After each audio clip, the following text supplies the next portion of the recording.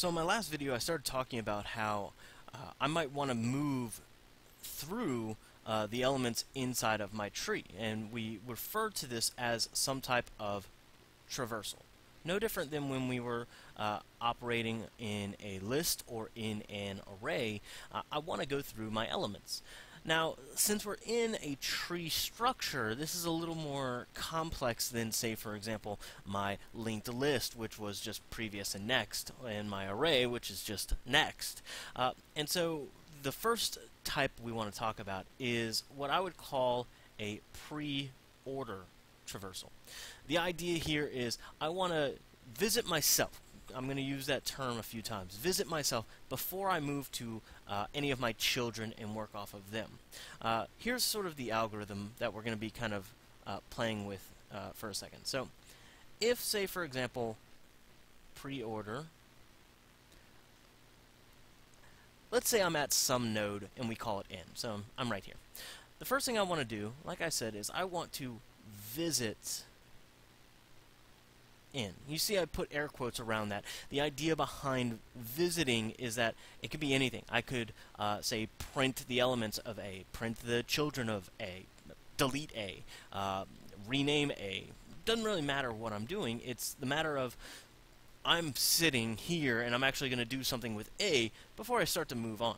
And as you can kind of see what I was just indicating with my hand gesture, what I start to say is for each child of n pre-order n. And, well, sorry, pre-order child. And so what we're doing here is I visit, say, myself, then every child I go to, I visit them. I do the exact same operation. So if we use the analogy of the file hierarchy, I deal with my current hierarchy, and then I go to the very first folder and work off of it. Before I even get to these, I have to actually finish these. So in essence, if we were to say, I just did pre-order A. So A, as we can see, visit that node first. So that'd be the first element that we traverse. Well, the next kind of step in there, for each child of n, B, C, and D, my children, pre-order child. So we're starting at this one. This is actually going to be our next point. So imagine these are in, some kind of order.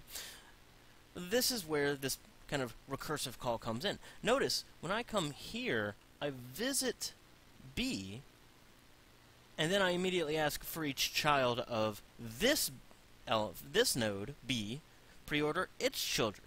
So I'm actually going to come down. I'm going to come down and do this child first. Then I move over. Then, since there are no more, I can't go deeper, there's no more children for E, I go to F. Well, guess what? Since I'm at F, it has children, I have to go to those children before I can go further. Now that I'm done with sort of K in this essence, I go back to F, and since F was the last child of B, I go back to B. Now that I'm done with B, I can move over to C, and so C becomes my 8th element that's traversed. Then, as you can imagine, for each child, and then finally, since I'm done with H, that means I'm done with C, I can move to D, and that's sort of and there I've made my pre-order traversal.